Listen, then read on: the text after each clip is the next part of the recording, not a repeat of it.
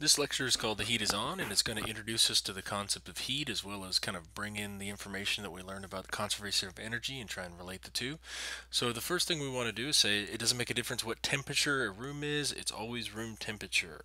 So if we take a look, our learning goals are number one, that you be able to differentiate between heat and temperature. A lot of times they're used interchangeably in common everyday language, and so you need to be able to tell the difference between them. Also, you should understand the relationship between heat and temperature with the equation Q equals mc delta T. So that's an equation from your star chart. So you should be able to use that equation um, and to solve for any unknown variable. So, in the heat is on investigation, what we saw is that when you increase the heat, it does not always lead to an increase in temperature. We saw a graph that looked something like this, and we had these points where the liquid or whatever it was on the burner, and there was no change in temperature whatsoever. So we're going to need to account for that as well. Okay, thermal energy, which a lot of times people interchange with heat, but thermal energy is the sum of potential and kinetic energy. Okay, increasing the thermal energy does not always increase temperature. So for example, if I have a cup of water at 10 degrees Celsius and I have a swimming pool of water at 10 degrees Celsius, the 10 degrees Celsius swimming pool has a great deal more thermal energy than the cup, even though they're the same temperature. Okay, thermal energy represents the sum of the potential and the kinetic energy at that particular point, and because the pool has that much more potential energy, it's going to have more thermal energy. Temperature is actually a measure of molecular motion. Now you look at it and you say, well, the thermometer says it's so many degrees outside.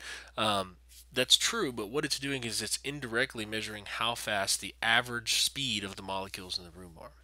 There's a whole bunch of different temperature scales, but for the purposes of this class, we will use Kelvin or Celsius unless otherwise stated. We tend to stay away from Fahrenheit. If you look, there's a conversion to Celsius from Fahrenheit and to Kelvin from Celsius because those are the things that we want to be in. We don't really want to be in Fahrenheit. The United States is actually the only country in the world that uses Fahrenheit as a standard scale, and it means a lot less than the Celsius and the Kelvin for scientific basis. It's not like we're throwing it out just because we want to be like everybody else, but the Celsius scale is actually based on the temperature of water, and the Kelvin scale is actually based on absolute movement. So there's a more of a scientific basis behind the Kelvin and the Celsius scale. It's not just something somebody said, oh, well, I think this is 0 degrees. So that's why we tend to throw them out. I throw out the Fahrenheit temperature. Absolute zero is the lowest theoretical temperature that is possible. Okay, it is defined as the temperature in which all motion stops and entropy is at a minimum. Now, we've never actually reached absolute zero. What we've done is we've said, okay, I've got experimental data that gives me this, and when I extrapolate that data out, I end up with a temperature right here of something like minus 273 degrees Celsius, which actually turns out to be 0 degrees Kelvin. So 0 degrees Kelvin is absolute zero. It's the lowest theoretical possible temperature, and that's why a lot of times you'll see scientists use the Kelvin scale because there are no negative values. But 0 Kelvin is the absolute lowest temperature. Now that translates into minus 273.15 degrees Celsius and approximately negative 460 degrees Fahrenheit. Okay, now you don't need to know those because once you know 0 Kelvin, you should be able to use these formulas that we just looked at in order to convert back and forth between them.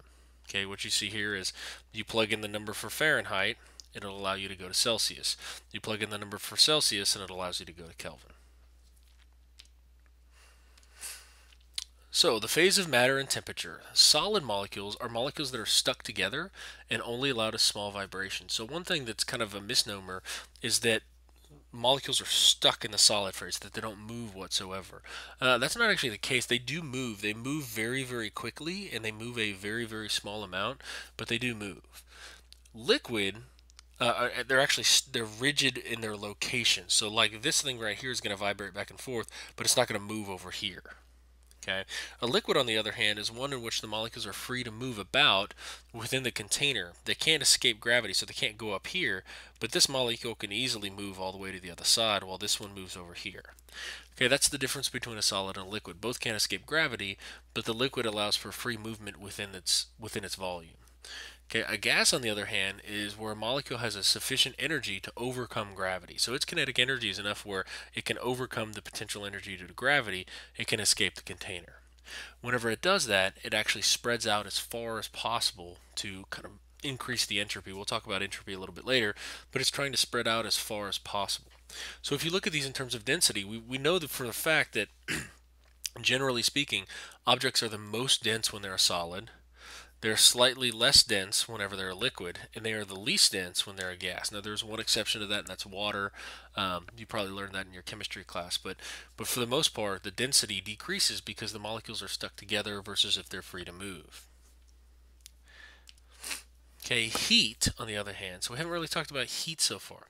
Heat is the transfer of energy between two objects of different temperature. So, for example, if I have something that is 10 degrees Kelvin and 100 degrees Kelvin, there will be a transfer of energy between these two things. The molecules in this are moving much, much faster. The molecules in this are moving very, very slow. So we want to reach what's called equilibrium, in which you have the same average energy per particle. So what you're going to do is you're going to transfer some of that energy. And how that occurs is these molecules will actually collide with these. And when you do that, you have a flow of heat. Heat is the transfer from high temperature to low temperature. It's never the reverse. It's always going to be from high temperature to low temperature. As a result, heat can result in an increase in kinetic energy, which we know is temperature, or it can actually increase the potential energy by changing the phase. And we'll get into that in a little bit more detail on the next lecture. But energy is measured in joules, just like we've learned about before. Energy is measured in joules, and heat is a form of energy. So you can just substitute heat in there. There's a common unit called the calorie, and 1 calorie is 4.184 joules. But joules is the standard unit of measure. Thermal equilibrium. So this is one of the key concepts for this particular chapter. Objects will always tend to move towards thermal equilibrium, and that's the point in which there is no net change in heat. So if you have something at 0 and something at 100, you touch them together, they'll be 50 each. It's not like this will all of a sudden go, I'm going to be 120 and I'm going to be -20. It doesn't work that way. They tend to move towards thermal equilibrium, which is where there's no net change in heat. Now that doesn't mean that there's not collisions occurring. It just means that the net result of those collisions is 0. So energy is transferred when atoms of high energy collide with atoms of low energy. So this is the first example. It says which travels faster at the same temperature. You have an oxygen molecule or you have a nitrogen molecule, and it says to justify your answer using the clear method. So remember, when they're the same temperature, what that means is they have the same average kinetic energy. Now remember, the formula for kinetic energy is 1/2 mass velocity squared. So when I say they have the same kinetic energy, you can say, okay, well, this number is the same in each particular case. So 1/2 mv squared for nitrogen has to equal 1/2 mv squared for oxygen. So what becomes the distinguishing factor in this particular case is the mass. And if you look, the mass and the velocity are kind of a product of one another. So if you were to increase the mass, you would have to decrease the velocity of the particle. So you look and you say, which one of these has more mass, an oxygen molecule or a nitrogen molecule? And if you would look at your periodic table, which you probably don't have handy, a nitrogen molecule has a mass of 28 AMU, and an oxygen molecule has a mass of 32 AMU. So as a result, the oxygen has a greater mass. Well, if it has a greater mass, it's going to have a lower velocity. So if I'm trying to justify this, I would say, which one's going to be the fastest? I would say, clear, it would be nitrogen. The evidence that I have to support that is that nitrogen has less mass than oxygen. In my reasoning, my justification for this particular statement would be the fact that this is kinetic energy, and whenever you have the kinetic energy, if you have the same kinetic energy, the one with the larger mass will be moving the slowest, so that those two values can equal each other. Now, no calculations are actually required, just kind of an understanding of the fact that temperature is kinetic energy, and kinetic energy is 1/2 mv squared. Next, it says a can of hot soup is placed on a windowsill to cool. Describe what is occurring at the microscopic level. So, what you have is you have, if you were to draw a surface, you have soup molecules and you have air molecules. Now, the air molecules are of lower temperature. So, when the soup molecules and the air molecules collide, energy is transferred from the soup molecules, which have a high temperature, to the air molecules, which have a low temperature. When the collision occurs, some of that energy is transferred and is carried off by the air particle, and that air particle now has a higher temperature. So heat flows from the soup to the air, and the air molecules will actually carry away some of those energies by that energy by collisions. Example A3 says, which has more thermal energy, a single cup of coffee at 80 degrees Celsius or a swimming pool at 10 degrees Celsius? Well, remember, the thermal energy is the combination of both potential energy and kinetic energy. So there's no way of knowing for sure unless you knew the size of the swimming pool, but generally speaking, you could say for an average swimming pool, the fact that there's so much more water, it's going to have so much more potential energy that the fact that the coffee is hotter and has more kinetic energy on average isn't going to be enough to cancel out the fact that there's just so much more of the sample here. So because of that, the one that's going to have more thermal energy is going to be the swimming pool at 10 degrees Celsius. Now that assumes it's a normal size swimming pool. I mean, if you have a swimming pool that's, basically like a larger cup of water, then it would be the one with more kinetic energy. But it should be the pool. The next one says you have a single tub of popcorn at the movie theaters can have 3,200 calories. Now remember, this is a capital C calorie, which actually means that it's a kilocalorie. And so the question that we have now is, how many joules of energy is this? So this is just a dimensional analysis question. There's no real calculations per se. You're just converting units. Remember, when you're doing dimensional analysis, you want to start off with what you have. To avoid any confusion, I'm going to go ahead and say kilocalorie, because the capital C really means kilocalorie. And remember, you have 1 kilocalorie, that is the same thing as 1,000 calories. And the definition that we had of a calorie is 1 calorie is equal to 4.184 joules. So whenever you multiply this out, you see kilocalorie cancels, calorie cancels, and what I'm left with is joules, which is what I want to be in. That's the standard unit. So I'd say, okay, multiply by the top, divide by the bottom, and what I end up with is an answer of 1.34 times 10 to the 7th joules. Now you should notice that a joule is actually a very small unit of energy as a result of this. I mean, a tub of popcorn, you're taking a look at tens of millions of joules. So a joule is a small amount of energy, but that's why we tend to use bigger units like kilocalories. Example A5 says a 300 Fahrenheit piece of iron is touched to a 400 Kelvin piece of brass. What direction will heat flow to reach thermal equilibrium? So the one thing that people automatically go to is they say 400 is bigger than 300, so it flows from high to low. But you have to make sure that you notice the scales, Fahrenheit and Kelvin. It's impossible for you to tell what direction they flow in until you know that they're in the same particular temperature scale. So what I need to do is I need to convert this 300 Fahrenheit into Kelvin. So the first step along that way is taking Fahrenheit, and I need to convert it to Kelvin. To Celsius, and then from Celsius convert it to Kelvin. So the formula that you have is you're going to say, okay, Celsius is equal to 5/9, okay, which is that 0.556 number, and then you have F minus 32. Okay, so you would plug in 300 for F, you would subtract 32, you would multiply it by 5/9, and you would get your temperature in Celsius. So when you get your temperature in Celsius, you realize that to go from Celsius to Kelvin, all you need to do is add 273, generally 0.15. We usually leave the 0.15 off because it's not particularly relevant. But whenever you do that, your final answer in this case would give you a temperature in Kelvin of 422 Kelvin. What you should realize now is that the 422 Kelvin is actually hotter than the 400 Kelvin of the brass. So in order for this to make sense, you would say that the heat flows from the iron into the brass, or heat flows from, I would say, iron into the brass. Okay, we're not going to ask you to do a whole lot of temperature conversions, but you should be familiar with them, especially if you're used to the Fahrenheit scale. It's really important if you travel and those sorts of things that you be able to convert and understand how you're supposed to dress based on the temperature. In the heat is on investigation, we used a small amount because a large amount of water would take a large amount of time. So we used a really small amount of water. And the reason for that was because water has an incredibly high resistance to changing temperature. And that's really one of the factors that we want to investigate is how come metal heats up relatively easily and water does not. So if we were to take a look at it, how would our investigation have changed if we would have used oil or methanol or some other substance? And as a result of these, if we would have changed the substance, the temperature would have, instead of gradually increasing like it did with water, the temperature would have really spiked.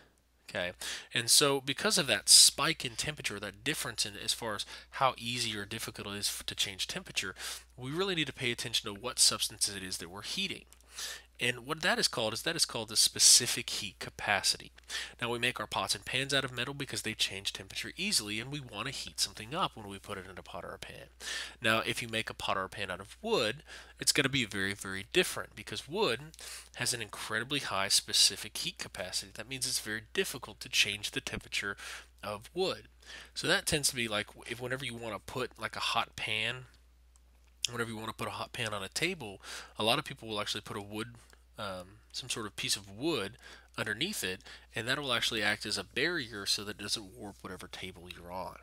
So this specific heat capacity becomes really, really important. What it is a measure of the energy required to change 1 kilogram.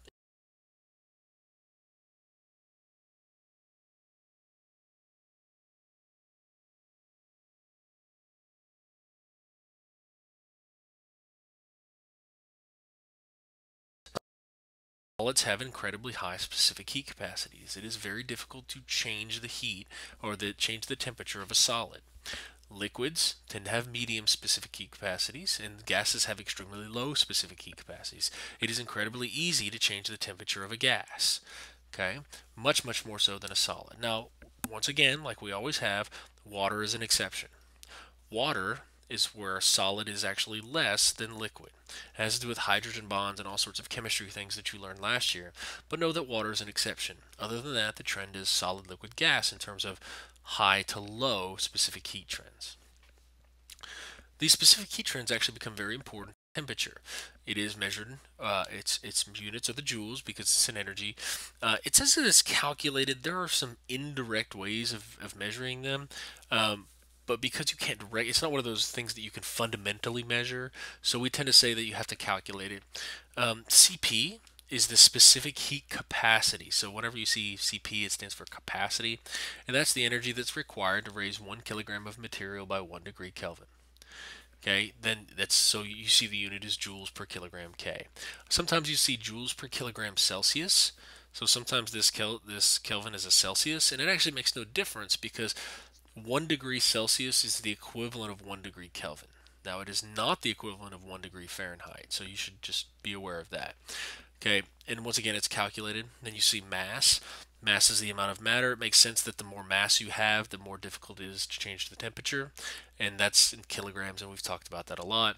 And finally, what you have is delta T, which is the change in temperature, and so you have to subtract. Remember, whenever you see a delta T, remember that represents the final minus the initial temperature. So just be aware of that as you move forward. And you can measure it with the thermometer, or a lot of times people use temperature probes. But you see the example here. It says example B1 describe the circumstances necessary for heat to be negative. So if you were to look at the equation is Q equals Cm delta T. So if I want Q to be negative, I've got a couple of options. I can have either one of these be negative or three of these be negative, because if you were to have two negatives multiply negative and a negative, you get a positive. So let's look through it in all of the variables and see if it makes sense for them to be negative. The first one is the specific heat capacity, and that's the energy that's required to change the temperature 1 degree, or energy to raise it 1 degree. So would it make sense for you to take energy away and have the temperature go up? And that makes no sense, so that's not possible. Okay, the second one is mass. If we were to look, is it possible for mass to be negative? can you have a negative amount of matter? And the answer is no. The least amount of matter that you can have is 0. So it makes no sense for mass to be. So the only way that you can have heat be negative is if you have a negative change in temperature. In other words, that the final temperature is going to be less than the initial temperature. So something like 20 minus 100. And then the answer would be negative 80, and then you would have a negative Q value. So when you have a negative Q value, what you're saying is heat is leaving the system, and as a result, you have a lowering of the temperature. Example B2 says which object will undergo the greatest temperature change, assuming that you have equal mass. So once again, we take a look at the formula Q equals Cm delta T. It says to assume that we have equal mass. So mass is canceled out of this particular equation. We're going to assume that we put the same amount of heat into it. And so you say, okay, which one of these circumstances is going to give me the greatest change in temperature? So if I want a great change in temperature, what I want to do is I want to have an extremely low specific heat capacity. And the one that works best in this particular case is plutonium. Now, the substance that we tend to use a lot of the time whenever we do not want to change temperature is water. And the reason why we use water is because its specific heat is 4,184. So it is incredibly difficult to change the temperature of water. You have to put almost 4,200 joules of energy to change 1 kilogram of water by 1 degree. And that's a really, really high amount. Example B3 says determine the final temperature. We're actually doing a calculation here of 1 kilogram sample of water if the sample contains is initially at 273 K before being subjected to 100,000 joules of heat. So we want to use the formula Q equals Cm delta T. So we look and we assign our variables because we we know we're looking for the final temperature. So we'd say, okay, the first value of 1 kilogram I know is a mass. The next value, it says 273. I can recognize that as the initial temperature. You see it's 100,000 joules of heat, so you know you have your Q value is 100,000. And when you look at this, you say, okay, well, I'm missing the C value. I need the C value in order for this to work. A lot of times you will see it left off. It tends to be on formula charts and not listed in an actual question. But the specific heat of water is 4,184 joules per kilogram degree Kelvin. Or it's not degree Kelvin, it's just Kelvin. So now I have all my missing information, so I can go ahead and plug into the equation. I would say 100,000. Oh, got one too many zeros there. Equals 4184. And then my M value is 1. And then I can actually leave it as delta T, and I can solve for delta T first, or you can go ahead and plug it in and solve it directly. It just kind of depends on your preference as far as things are concerned. I'm going to go ahead and just say TF minus 273. And then when you do this, you end up solving. You would divide both sides by 4,184. Okay, when you do that, this is going to cancel out. So you have 100,000 divided by 4,184 equals TF minus 273. So you have to add 273 to both sides, and then you can input it in your calculator. So you would take 100,000, you would divide by 4,184, and when you got an answer for that, you would add 273 to that, and the resulting temperature you would get would be a final temperature of about 297 Kelvin.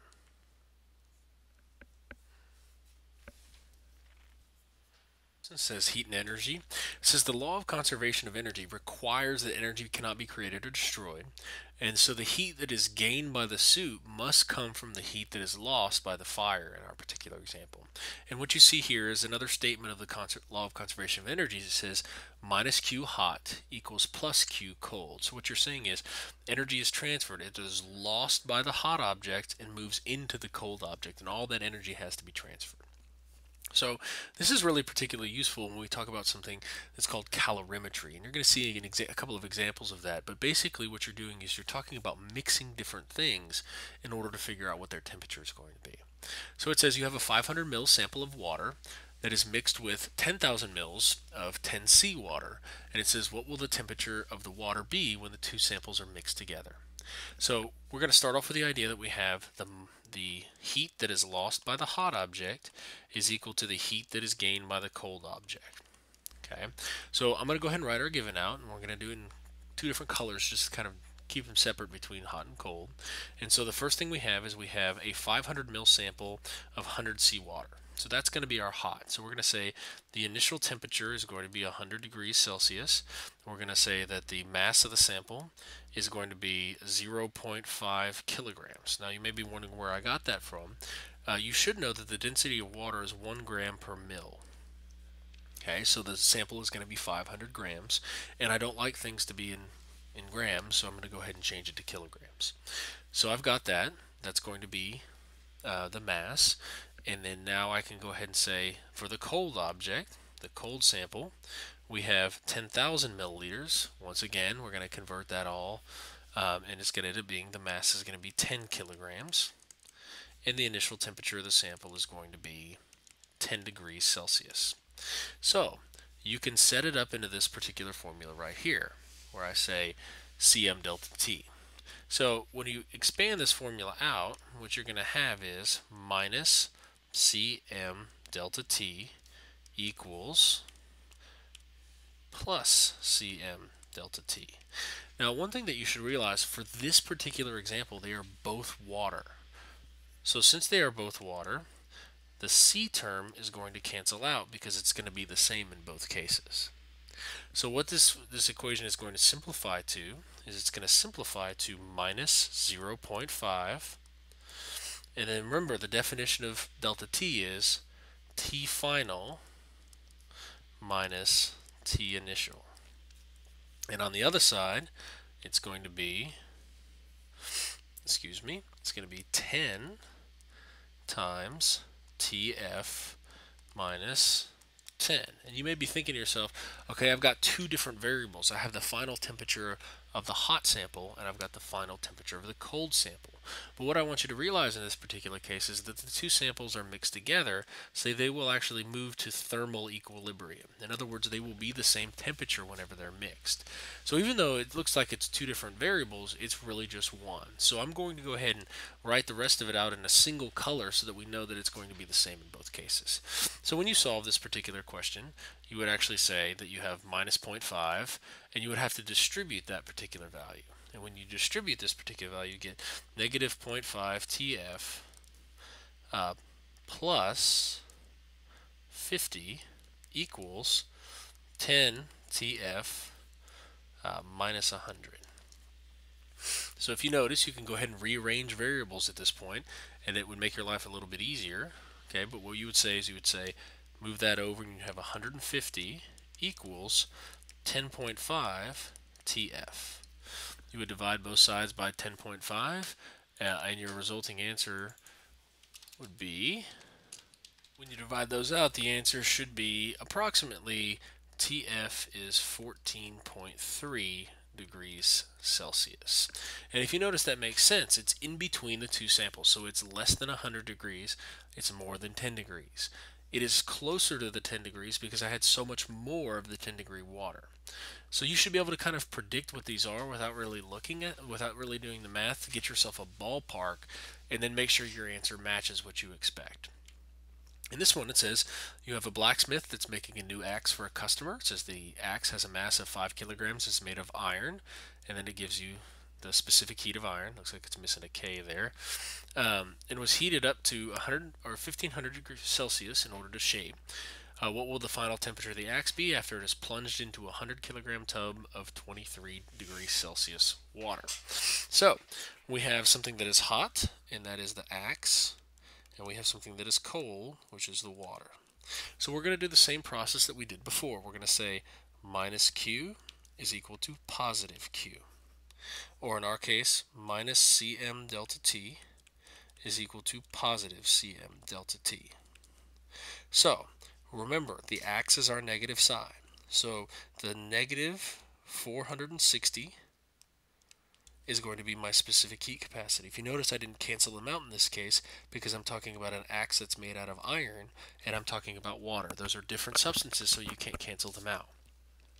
So I have negative 460 times 5, and then you have your TF go ahead and change colors just so we can see it a little better. TF minus 1500. And then on the other side, in our blue, we're going to have 4184, which is the specific heat of water, the fact that I have 100 kilograms of it, and finally you have your TF minus 23. So before we actually do the math, you should be able to predict that the temperature is going to be somewhere greater than 23 and somewhere less than 1500. It should be closer to the water, and there's a twofold reason why. The specific heat of water is almost 10 times greater, and then the mass of water is 20 times greater. So because of that, it should be skewed towards the 23 Celsius. So you're looking for something, I would imagine, somewhere less than 50, but let's go ahead and do the math just to check it and see. So you would start by multiplying these two terms out, and when you do that, you can start to distribute everything. So you would multiply out negative 460 times 5 times negative 1500, and then you would do the same thing on this side where you would multiply this out and distribute. Okay, once you do that, you're going to have some number TF minus some number TF minus some number, just like we talked about before. And you should be able to get the answer as being TF is approximately 31 degrees Celsius. Now, if you're having a tough time doing this, check the math on the previous example, and then go ahead and make sure that you notice that and you comment to your teacher that you need some help working out this particular example. The last example says, what is the initial temperature? Okay, so now we're looking for what the initial temperature is. That's just a little bit different. Of a 1 kilogram platinum hammer if it reaches 9 degrees Celsius after being plunged into a 1.5 kilogram tub of 10C water. Okay, so we have, once again, we have a hot object and a cold object. But one thing that I want you to realize is if you look, the temperature was 10 degrees for the water, and now it's 9 degrees for the water. So if you notice, the temperature of the water actually decreased. So in this particular example, the negative Q is going to be the water. And that's a little bit different than the examples we've done before. And then the cold object, the thing that's gaining the heat, is going to be the platinum hammer. So that's kind of different. So let's go ahead and take a look at it now. So we're going to say the hammer is positive Cm delta T, and then the water is negative Cm delta T. Once again, they are different substances, so the C's aren't going to cancel out.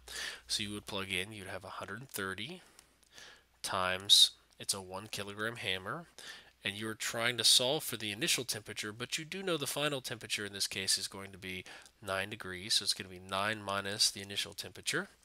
And then on the other side, you're going to have that equaling. You'd have minus 4,184 times 1.5 times TF, which the TF is 9, times 10, or minus 10, is going to be a negative 1 degrees. So what you'll notice is you have a negative times a positive times a negative. You're going to end up with a positive number over here. You're going to go ahead and distribute. You're going to go ahead and solve. And you should find out that the initial temperature of the hammer was pretty low. It was about negative 39.3 degrees Celsius.